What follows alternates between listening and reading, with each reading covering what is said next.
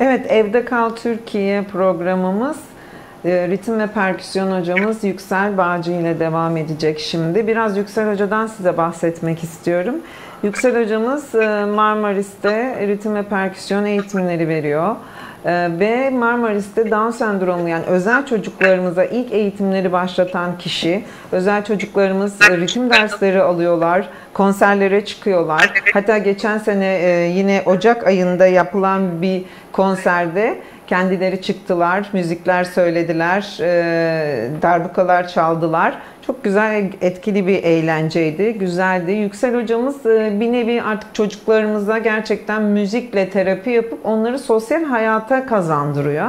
O yüzden bugün bu özel günde de kendisine yer vermek istedik. Çocuklarla da güzel etkinlikler yapacak bugün ve hattımızda kim vardı? Ceyda ve Işıl vardı. Ceyda ve Işıl'la bize güzel bir müzik gösterisi yapacaklar. Evet, şimdi Yüksel Hoca'yı daha fazla bekletmek istemiyorum. Biraz da kendisi bahsetsin istiyorum. Neler yapıyor Marmaris'te ve bugün bizler için neler yapacak? Evet, Yüksel Hocamızı dinleyelim şimdi. Hoş geldiniz hocam. Çok teşekkür ederim. Hoş bulduk. Öncelikle böyle bir özel günde bizi ağırladığınız için teşekkür etmek istiyorum. Ben ilk bu perküsyon eğitimine 2016 yılında başladım. Önce normal bayan öğrencilerle başlamıştık. Sonra erkek öğrenciler de işin içine girince grubumuz biraz daha büyüdü. İlk büyük konserimizi 3 Mayıs 2018'de vermiştik. O konserde seyircilerin içinde bulunan, şimdi de öğrencim olan bir özel çocuğumun annesi bana bir şekilde ulaştı. İşte dedi, çok etkilendik konserinizden. Bizim böyle çocuklarımız var. Bize de yardımcı olabilir misiniz? Ne demek dedim. Hemen seve seve. Tabii hemen başladık. İlk tanışmamla birlikte yaklaşık 17-18 adet özel çocuğumuza ders vermeye başladık. Onlarla da işte ilk konserimizi 2019'un 17 Ocağı'nda verdik.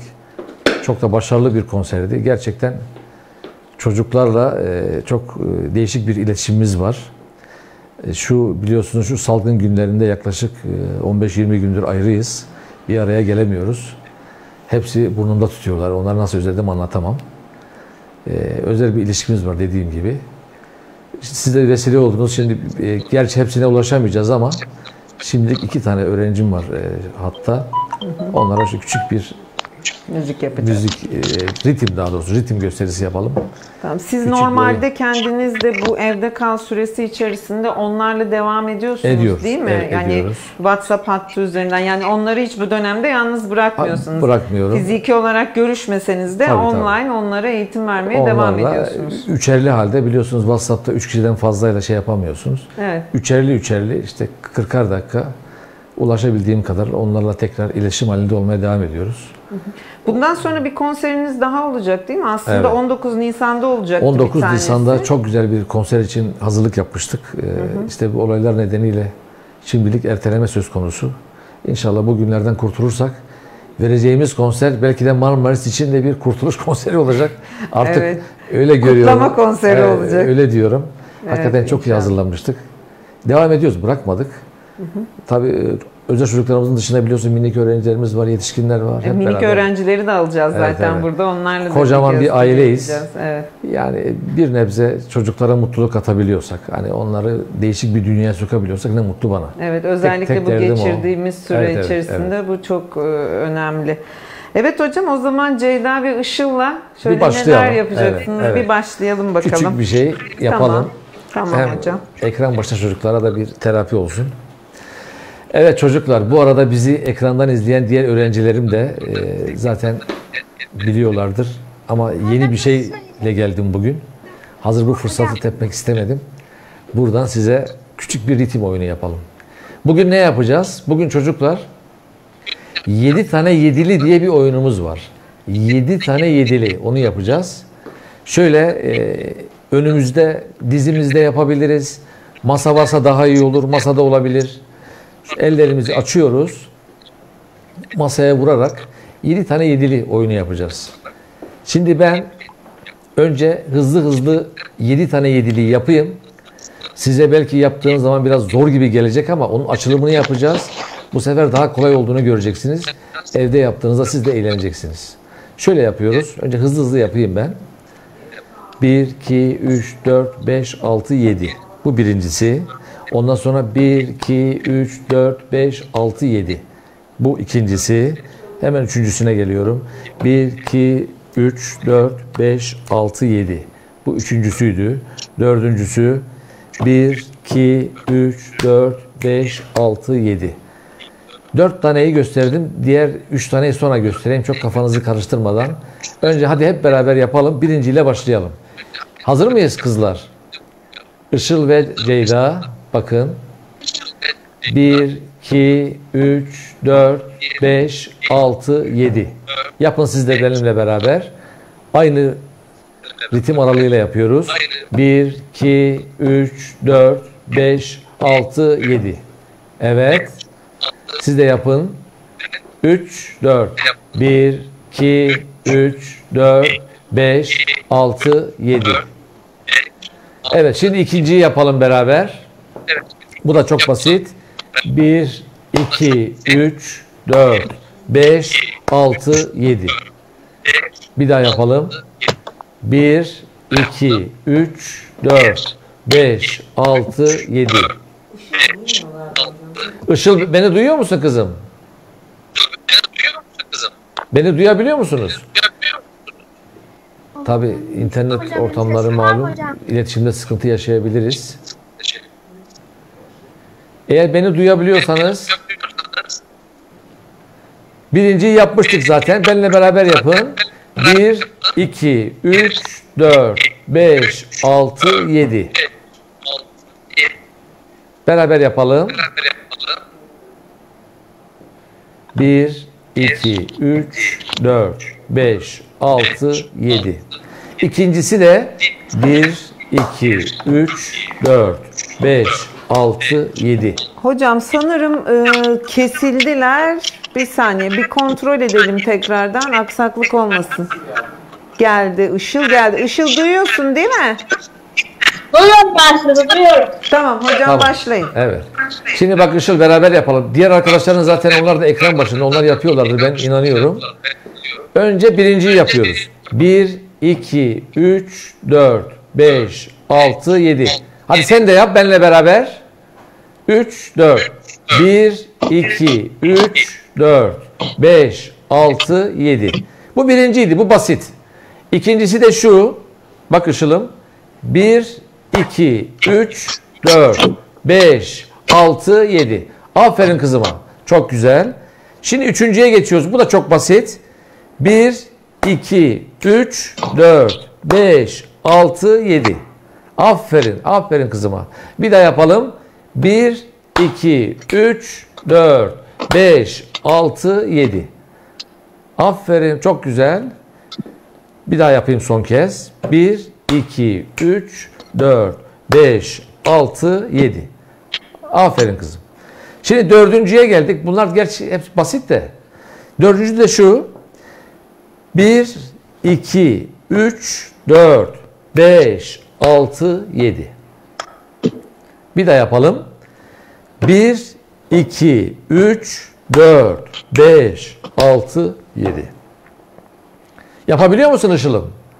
Yapıyorum hocam. Aferin kızıma. Hadi bir Evet, kere daha hocam. yapalım beraber şu dördüncüyü. Ben de istemedim. Beraber. 3, 4. 1, 2, 3, 4, 5, 6, 7. Aferin kızıma. Bu 4 taneyi yapmış olduk. Şimdi 5.'ye geçelim. 5. biraz daha zor gibi. Ama onu da yaparsınız, ben biliyorum. Bakın şimdi onu yapıyoruz. 5.'ye geldik.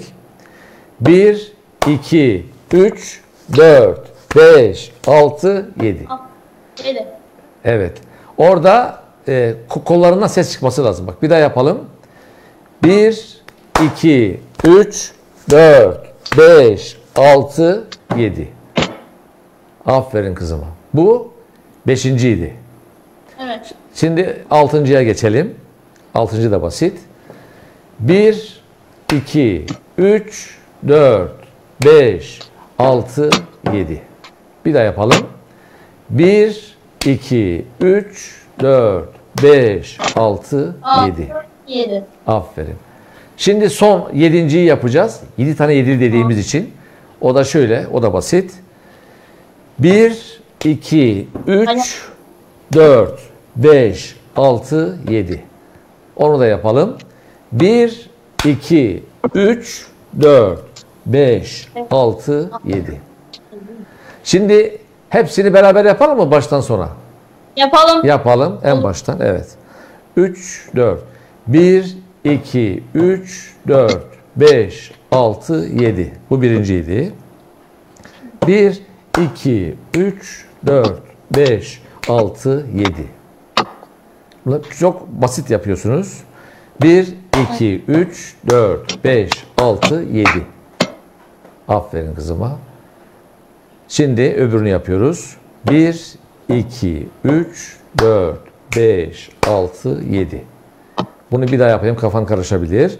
1, 2, 3, 4, 5, 6, 7.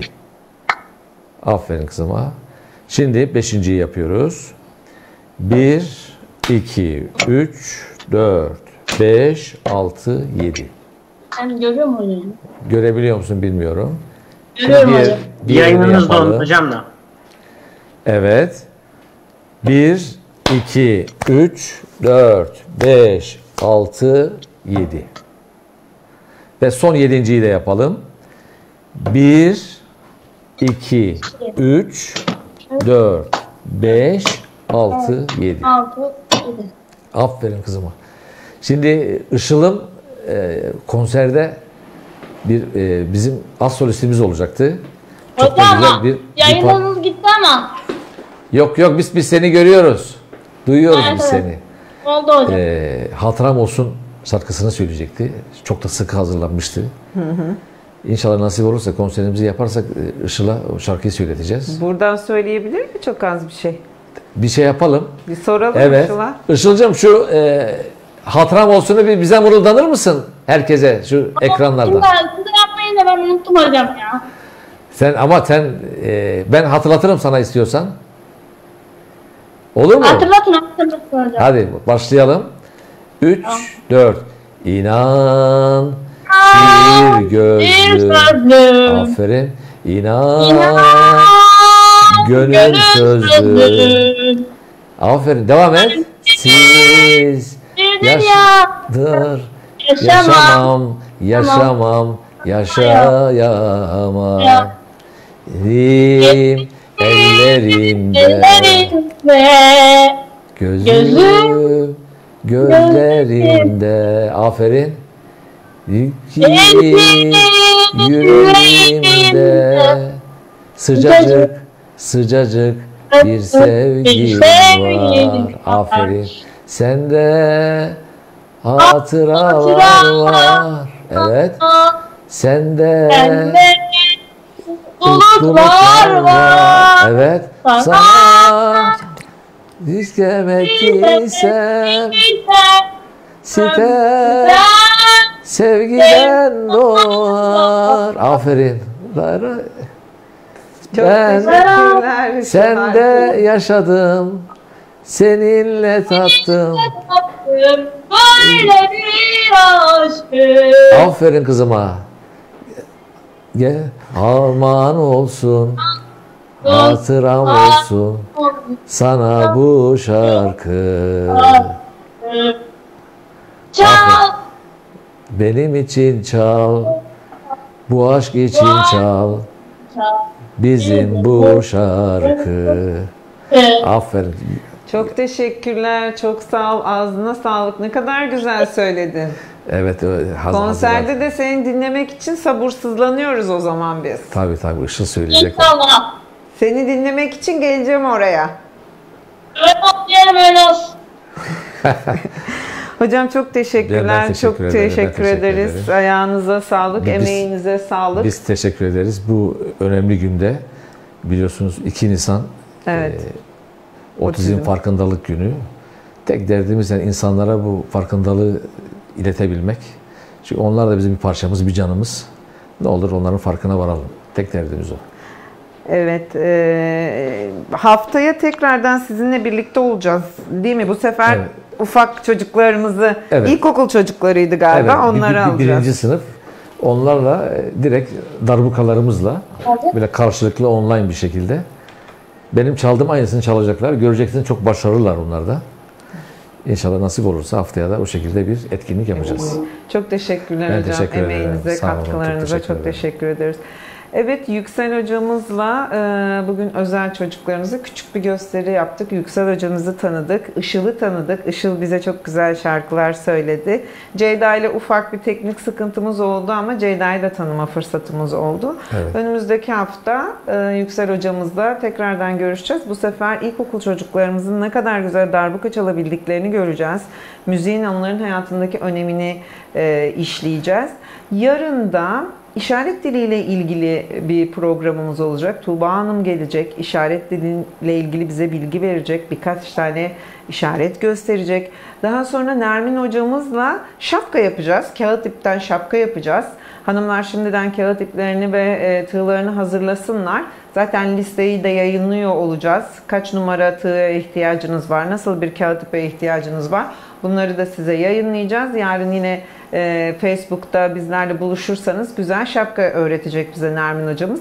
Ve tabii ki İlker Üzüm'le de spor yapacağız. Demiştik 2 günde bir sporumuz olacak. Spor için de hazırlıklarınızı yapabilirsiniz. Yarın tekrar görüşmek üzere. Bu arada hatırlatmak istiyorum. Yarın sabah da Menteşe Belediye Başkanımız bizimle birlikte olacak ve ilçeden bilgiler